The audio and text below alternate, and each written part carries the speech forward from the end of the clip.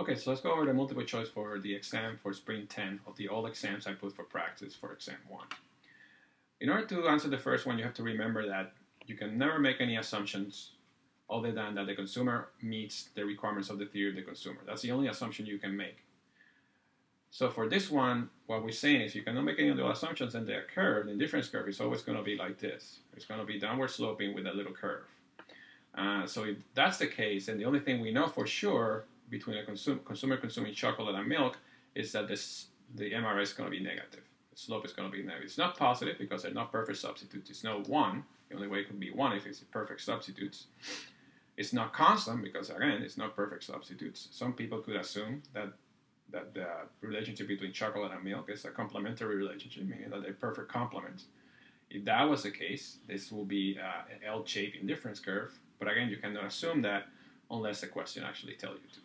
So the only thing we know about this is that it's negative. That's what the answer is, C. The second one is also another version of the problem we've seen before. So let me kind of start from scratch here. I answered the question already, but I answer it again. So remember that what we're going to do for this is to use the theory of the maximizing equation, which said that when the person is maximizing consumption, the ratio of their marginal utilities is the same as the ratio of the prices. I decided to put C on the horizontal axis and W on the vertical axis, so that means that the ratio of the marginal utilities is going to be MUC over MUW. And using the numbers given in the problem, MUC is actually 10 and MUW is 2, so the ratio of the marginal utilities is actually 5. Now the ratio of the prices in this particular case is going to be PC over PW, and that's going to be equal to, well, the price of cheese is 20, the price of wine is 10, so this is going to be equal to -2. So clearly the person is not maximizing utility. So if it's not maximizing utility, it's not here where the person should be if it's maximizing utility. Then it has to be either here or here. There's only two choices, right? So you just need to find out what is the situation. And on this one right here, the slope of the indifference curve is flatter than the slope of the budget line. But that's not the case. Well, the case is a situation like this one, where the slope of the indifference curve, -5, is actually steeper than the slope of the budget line, which is 2. So if this person is here, and the person has to come down here, he can only do it by reducing the consumption of wine and increases the consumption of cheese, which is what the answer is B.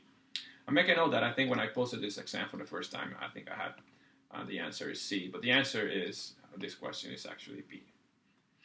Now there's another way of answering this question is, remember that the prices are fixed. You cannot really change the prices. The only thing that the person can do is to change the consumption. And when the consumption is changed, the marginal utilities are changed. And if you want to change this -5 to bring it to -2, the only way you can do that is by decreasing the marginal utility of cheese. And the only way you can decrease the marginal utility of cheese is by consuming more cheese. Right? So that's another way of answering this question. Okay, question 3 is a little more straightforward. It's basically tell you when is the budget line going to have a slope of 1. Well, the other thing you have to remember here is that the budget line is going to be equal to the ratio of the prices. I'm not sure why this is moving this way, but let's just write it here since this is kind of temperamental right now. It's going to be equal to PX over PY.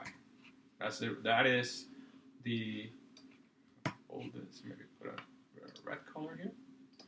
That is the slope of the budget line. And the only time this is the same is when the prices are the same.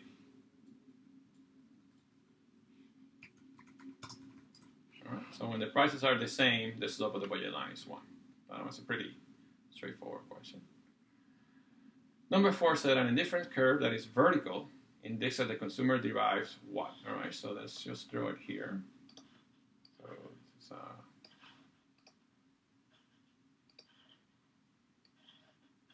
it's an indifference curve that is like this. It's vertical, like this. In this red. So it's just like this, where the consumers, you can give the consumer as many units of the good in the y-axis as you want, but that person is not going to get any happiness from any more units of the good in the y-axis. It's not that the person hates the good in the y-axis, it's just simply that the good in the y-axis doesn't give this person any more utility. So that's what we know. This is what we call a neutral. We did one of this example in class. Okay, number 5 says when the price of X decreases, the income effect is what? Okay, so what we need to remember here, and let me see if I can kind of draw over these lines here. It's going to be challenging, but let's see if we can do it. You need to remember is what is happening if the price is decreasing, that means that the initial point was along that line, and this person is going to move to, the budget line is going to shift outward to here. All right, so that's kind of what's going to happen here. So if that's the case, then you can remember that the way we calculate the income and substitution effect is by bringing the consumer back to the initial point. All right, so if the consumer was originally on this line, and now the consumer is going to be along this line, well, in order to separate the income and substitution effect, what we're going to do is we're going to bring the consumer back to the original utility curve, this one right here, by shifting this curve down until it's tangent to this point. So basically, we're going to bring the consumer down to this dotted line right here. So let me see if I can actually do this for you. Oh, that turned out wrong. So what we're going to do, we're going to bring the consumer down, down, down, down, until that line is just tangent. Unfortunately, we can.